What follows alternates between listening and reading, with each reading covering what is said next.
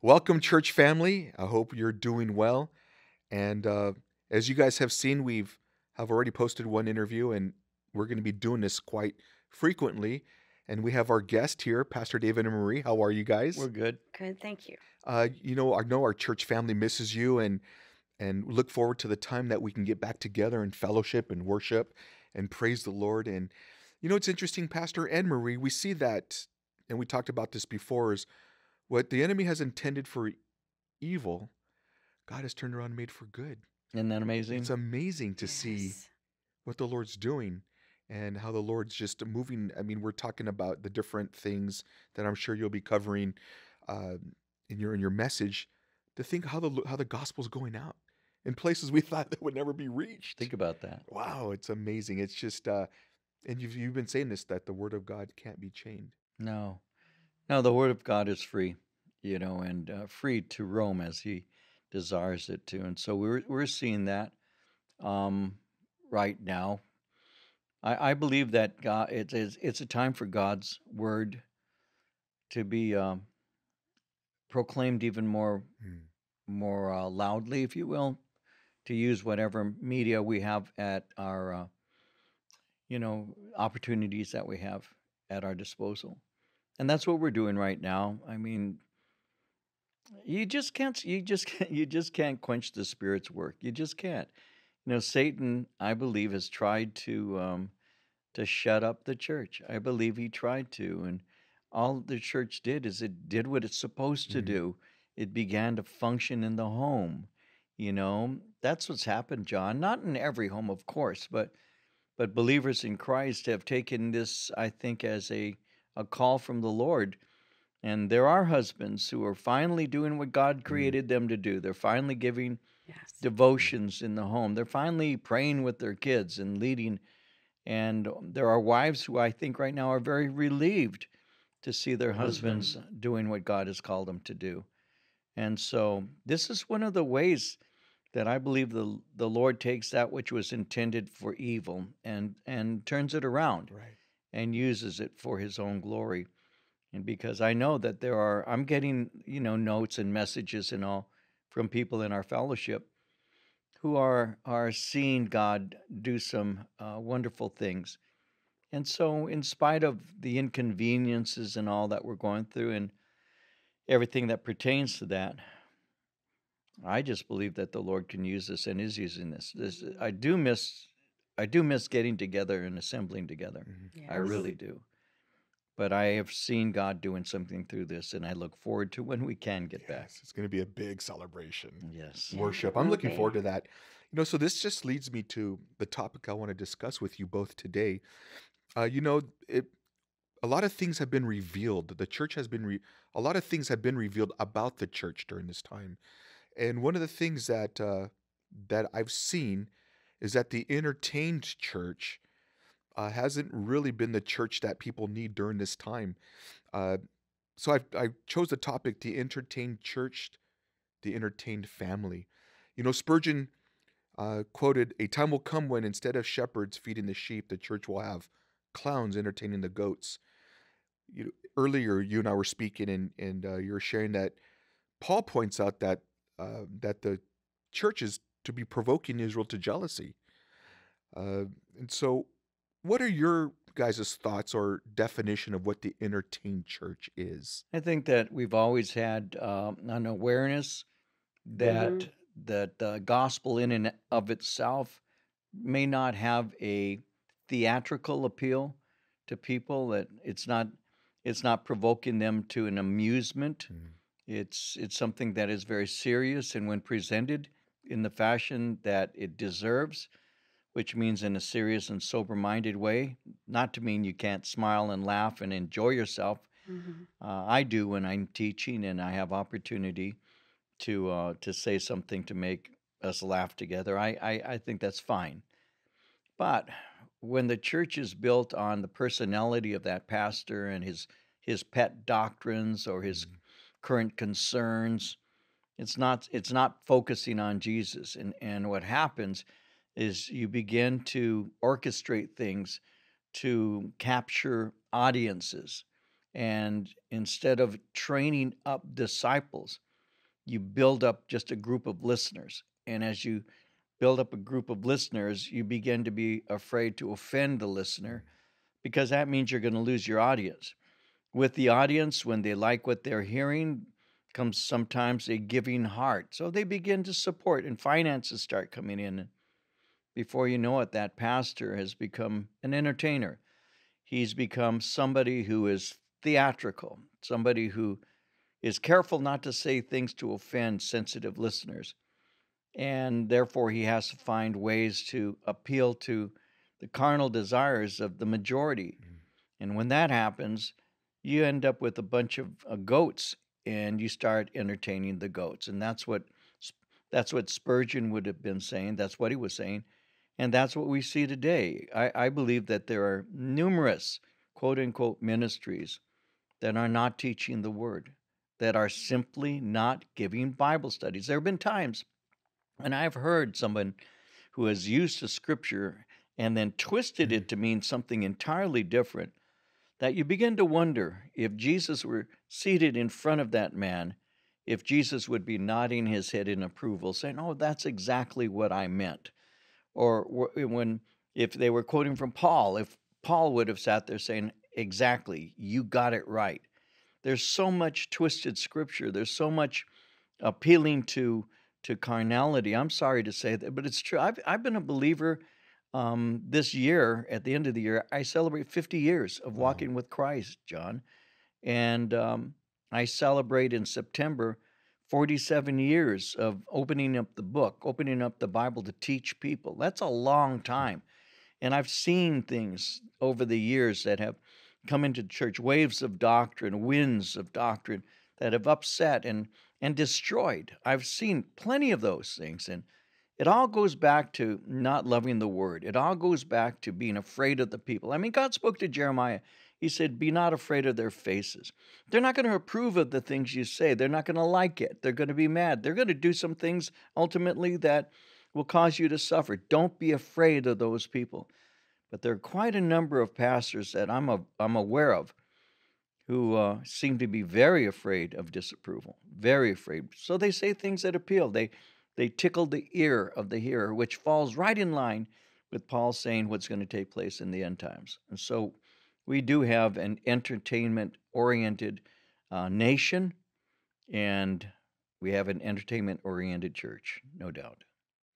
And the sad thing is, I just was recently speaking to somebody who was going through a difficult time in their life, and it brought a lot of fear, a lot of anxiety, and then was sharing with me some of the teachings that they've been listening to. And I started thinking about the exactly what you're saying.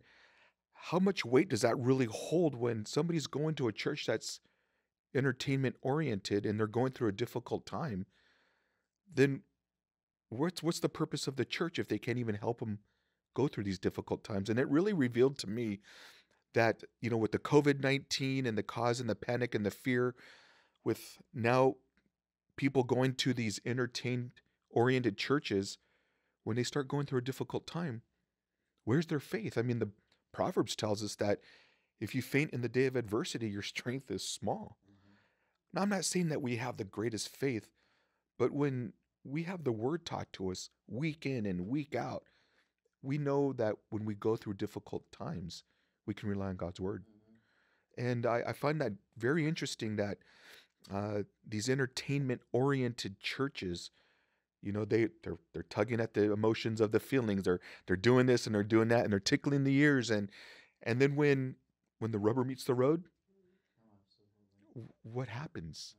And I'm seeing that, and how do you think that has affected our families? Even with our church, we get fed the word, and we have a model of you and Marie as for marriages, and the word that is taught from our pulpit, from your pulpit, comes down, and it's saturating our families, and godly like families are being produced because of the word of God. How are families and marriages affected by these or entertainment church oriented styles? Oh, if all you want to do is go to church to feel good about yourself, then it's feeding into the arrogance, of human human what's the word I want to use? Um, human beings can be arrogant. We think that what we do is right, what everything we do is good, etc. So if all you ever hear is that you're just fine the way you are, and you go to church to make you feel better about yourself, well, naturally you're going to live for yourself in the family. And Mm, if you're living for yourself in the family, that means my wife needs to do everything that I want her to do to make me happy, or she's going to think he has to make me happy, and then the children fall into play with that.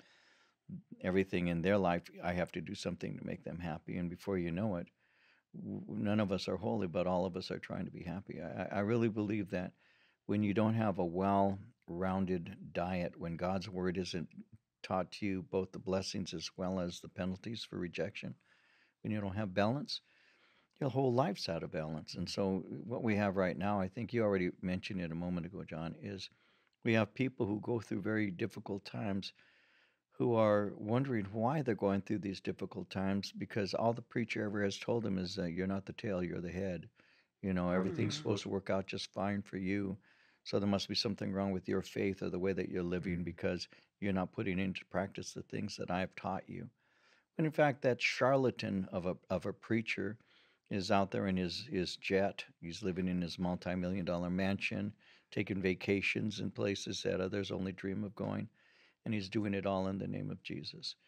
And so he's not feeding the flock, he's fleecing them. mm, And unfortunately, the word of God not being taught, they're not getting discernment. And because they're not encouraged to read on their own and to grow on their own, many of them remain deceived. And that's going to destroy everything. It destroys family. The beginning of the church, the life of the church is the home. And if in the home, the men aren't really leading, and the women are not submitting to the leadership of a godly man because he's not godly, you're going to have conflict. And that's what we see taking place all the time. In churches like this, I'm not saying that only churches that don't teach like we do, only they have problems. No, every church has problems because every church is made up of human beings with problems. But when you emphasize the right things and encourage and hold them to those things and live those things, you've got a better chance of seeing God move in your life. And when the tragedies and when the problems and when the pains um, enter into your life, you know who to hang on to. mm. Mhm. These guys, a lot of times they're looking to the superstar preacher up there, the guy who spends more time in the weight room than he does waiting on the Lord. Amen. That guy, Yes. he's got to have that tight t shirt on. What's going to happen when that guy's my age? He comes out there. He's going to wear a girdle. I mean, what's he going to do? What's he going to do? It's crazy.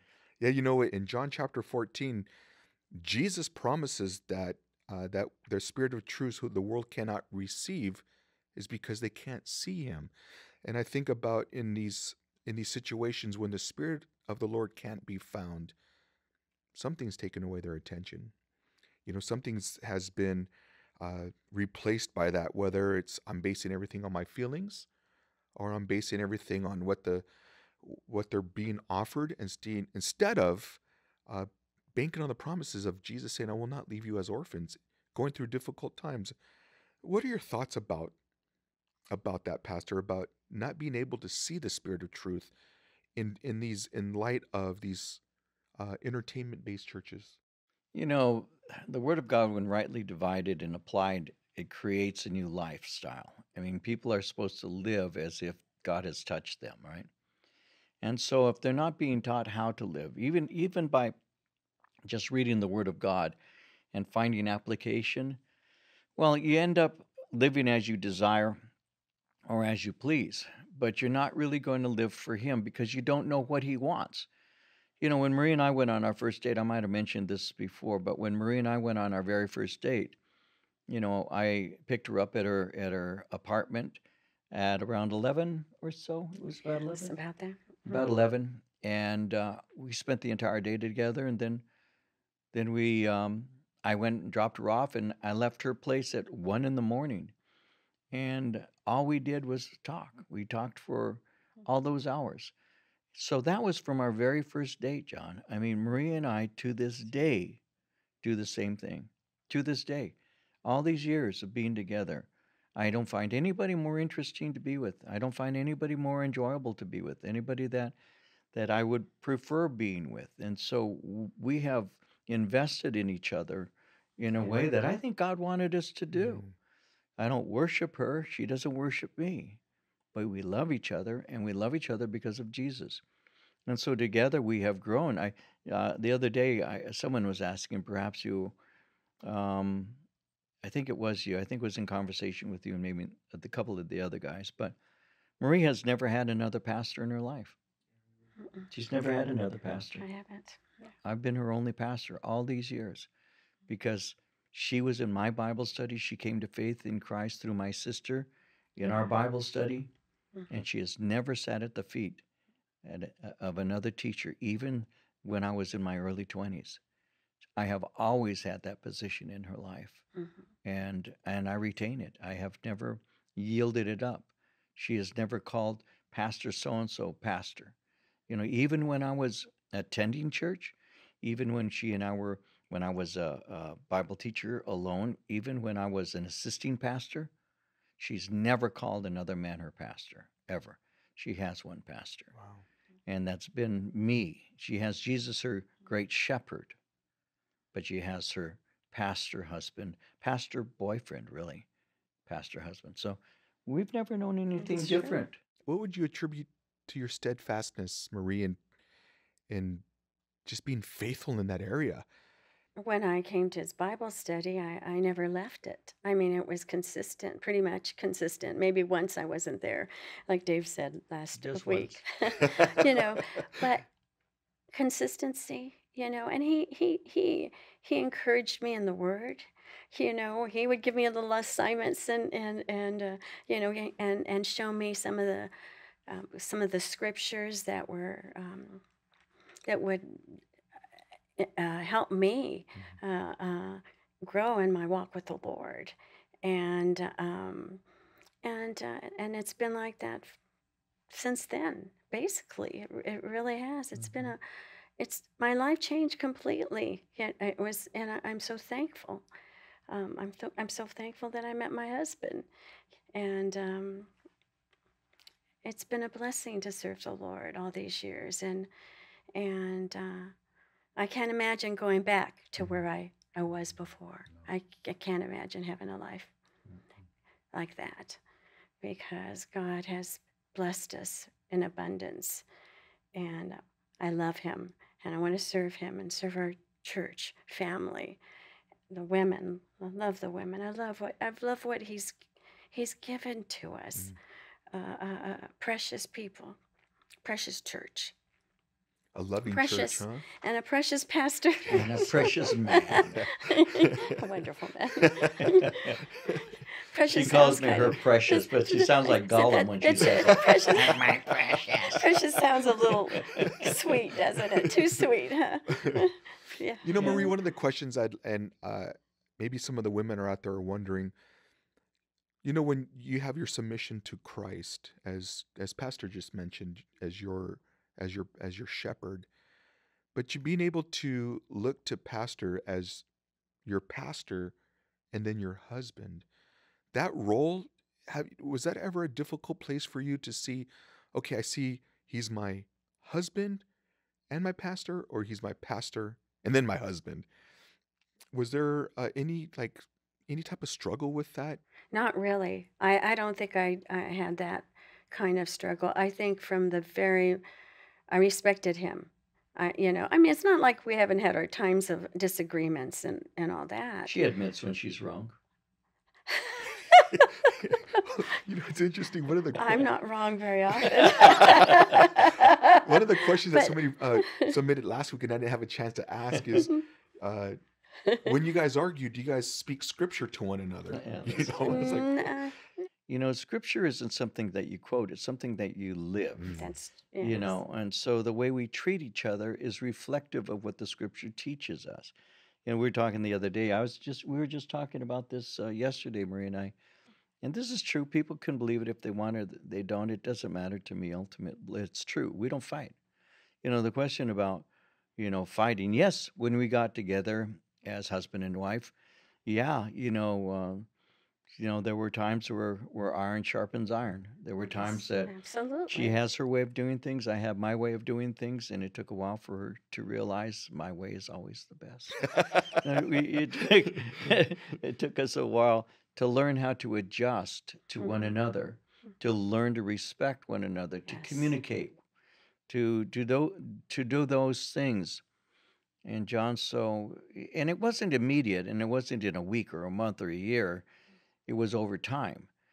And Marie and I, we honestly we don't argue, we don't fight anymore. Those battles were fought early on. Yes. And so what we do now is, if I disagree about something with her, it's never so huge that it has to be an issue.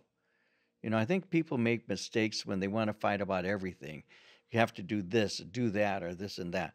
I think that's a big mistake. So only the major things, the things that really matter, are the things that we need to say we have Mm. to talk about this. And there's so few of those things between us now.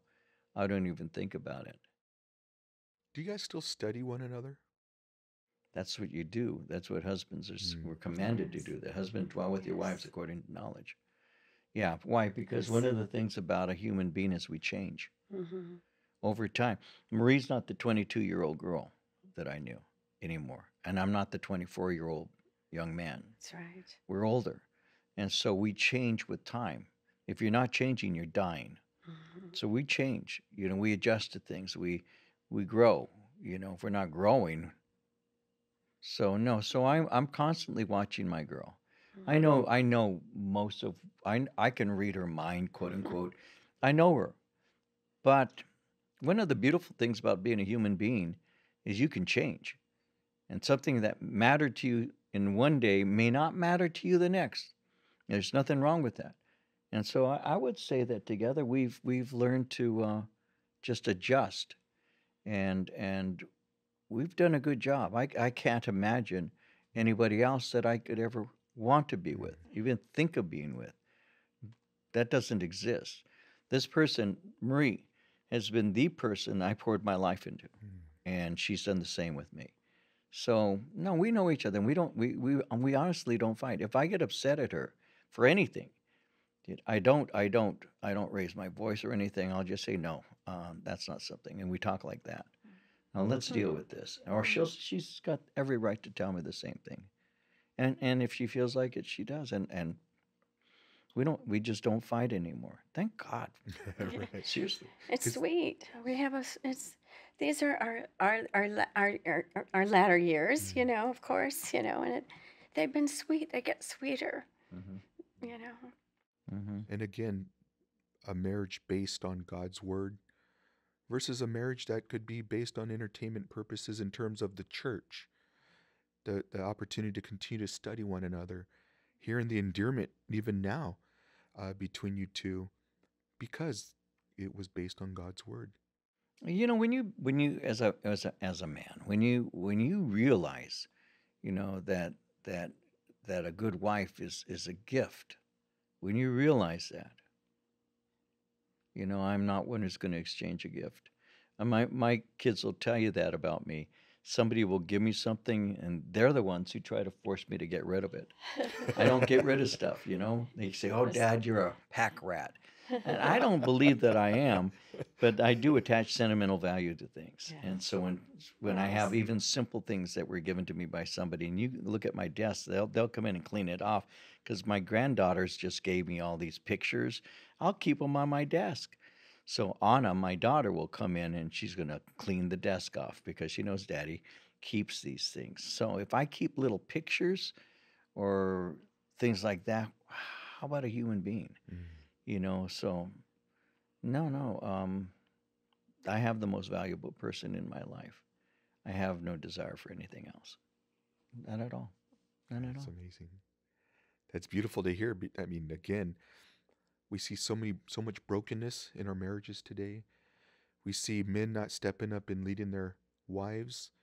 We see wives, even in their part, not stepping up and being what God has called them to be. And again, we see that throughout even the church, and it's sad to see that God has really given one another as a gift, Mm-hmm. and the Absolutely. beauty and the love that I mean, if I were to ask you both, is there anything besides the Lord Jesus Christ? Is there anything other that you love the most besides your husband or your wife? Just our Oh, our family. children. We Yeah, love our our babies. babies. Yeah. Yeah, but no, I can't I would, imagine anything with what we yeah, have. yeah. Listen, look at this situation we have right now, John, where people are freaking out because of this virus and this and that. You know, the people are in home actually having to get to know the person they've been married to 15 years. Mm-hmm. Think about that. Yeah. There's a real problem with that. It just shows me the neglect that has taken place in that home. From very early, Mm-hmm. very early, Marie and I had dates, We did. even as married couples. The dates are not going out and getting dressed up and, going some. No, our date is let's get some coffee. Mm. That's what our dates are from the beginning. Let's make Friday a time when we got time just for us. Even when we had small babies, Mm-hmm. we would find time for us. And it's hard. You got 4 babies. We had 5 pregnancies in 6.5 years. Wow. We lost one of our babies. Mm-hmm. So we had to find time. We had to find ways because we did not want to be um, like ships passing in the night. That's I right. wasn't going to be that. Um, and so we chose each other. You know, Before there were kids, there was Marie, and when the kids get married and move out of the house, there's still Marie. That's And right. that's the way it works for us. And that's how it's worked. Pastor Marie, how would you encourage our church during this time as we wrap it up? And, we've been talking about a few different things: the entertain church, the entertain family, the entertain marriages. Uh, how would you encourage the women and our church in these times, Pastor and Marie?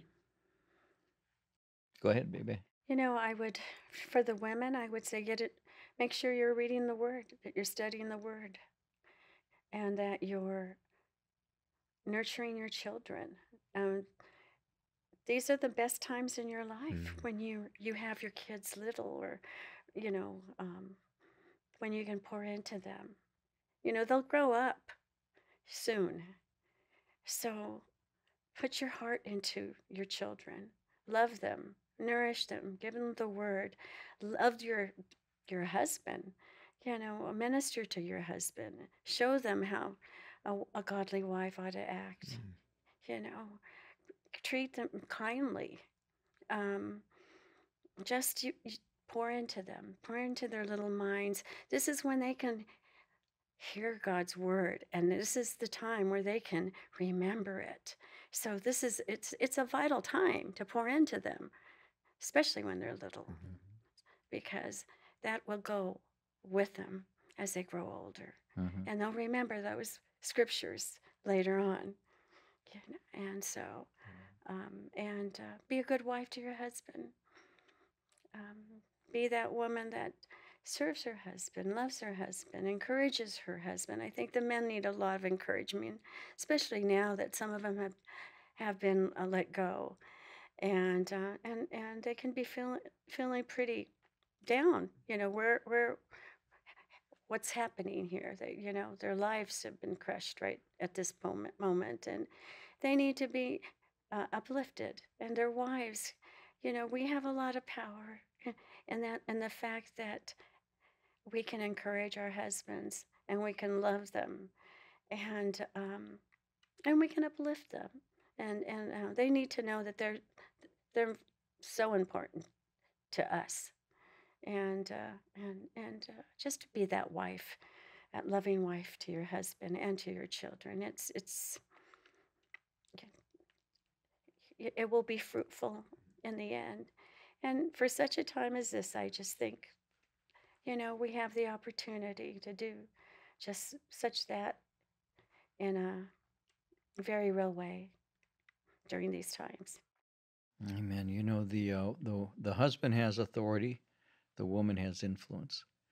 And when the husband washes the wife with the water of the word, she answers to God because she may have a difficult time with her husband, but she Mhm. answers to God. The wife is to submit to her husband as she submits to the Lord. And so, if the husband has the wisdom to live out the word and to give out the word, then that helps the wife to know where her proper relationship with him, how that really works.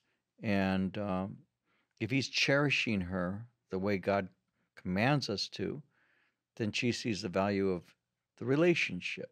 Years ago, my dad, many years ago now, my dad and I, Marie and my mom, went to, we were going out, which we didn't do very often. It was an afternoon. We went somewhere together. We were in Rancho Cucamonga. I do remember that. And my dad and I stopped at a store, and he was picking up some soda and things like that. We were going to have a meal. And so we stopped at a store, small mom and pop. And there in front of me was a man and his wife. And I'll never forget this because the guy put his he put his groceries on the counter and pulled out his wallet and put down his money and paid for it. Put his wallet back in his pocket, turned around and kind of marched out. She picked up the bag carrying the groceries, and she followed him dutifully out the door and down the street. And I was with my dad, and I was walking with my dad, and I'm going to be real. I'm a Mexican American. These were a Mexican couple, about my dad's age. And I looked at this Mexican guy walking in front of his wife like that, with that machismo that a lot of Mexican guys have. And I turned to my dad and I said, Dad, I want to thank you. And he looks at me, he said, For what? I said, For never treating my mother the way that man is treating that woman. I want to thank you. I really believe that a husband is to cherish the wife, to nurture her, to nourish her, to protect her, to encourage her, to be her leader. You know, the Bible says to us that in 1 Corinthians 11 that the woman is the glory of the man. And my father once told me, son, he said, dude, does not that man who was not treating his wife properly realize how bad he looks because of his marriage? And that was one of those insights my father gave to me because my mom was a little firecracker, John. My mom had an opinion about everything. And if she wanted yours, she'd give it to you. That was my mom. My dad was a quiet man. But when my dad entered into the room, when my dad was there, my mom was respectful to that man. Why? Because he loved her. He laid down his life for her. And she knew that there'd never be a man in her life who would love her like my dad did. There would never. My dad was her husband from the time she was 17 years old, and he was 20 years old. And he loved her to the point that when he died, the last thing I know he ever said was when she walked in the room. The last thing I know that he ever said, she walked into the room in his last words. He never called her by her name. Never. She was always Mama. And she walked into the room, and his last thing he ever did is he mouthed the words Mama to her. Yes. That was a man who taught me to love my wife. That's how it works. And I taught my sons how to love their wives. And Marie taught my daughters how to love their husbands. And we love each other in the Lord. Amen. That's how it works. And so she is my everything outside of Jesus. He's my everything. She's my everything outside of him. And I'm the same with her. Yes. She loves the Lord more than she loves me. And that's what I want. And every husband who wants a good Christian marriage, he needs to wash the wife with a word. He needs to give the prophetic word to her. It's not simply a Bible study, but he has to incarnate that word. He has to be the man who lives it so that the Bible is explained by a life that is lived. And if he's living for Jesus, and this woman here, I think now at this point, can probably say that she has a husband who does that. That's what earned her respect. That's what the Bible says, husbands, love your wife, but wives, respect your husband. Yeah. And a husband has to live in a way that that I could do this in front of you with the woman I'm holding hands with right now, Yes. and I'm not being a hypocrite. You know, Yes. I can say this in front of her because it's true. What I do is true. And that's the key. Love the Lord with all your heart. Love your neighbor as yourself. Well, who's my closest neighbor? Mm. My wife. And so if I love her as myself, what does that mean? Well, like Christ loved the church and laid his life down, then maybe I'll have a good marriage. That is cool. Amen. It's a blessing. Yeah. Again, I didn't get mokos on this time though. Mhm. Thank you guys for that. That's really encouraging because again, pulling us all back together, the importance of being centered on God's word and not centered on anything else.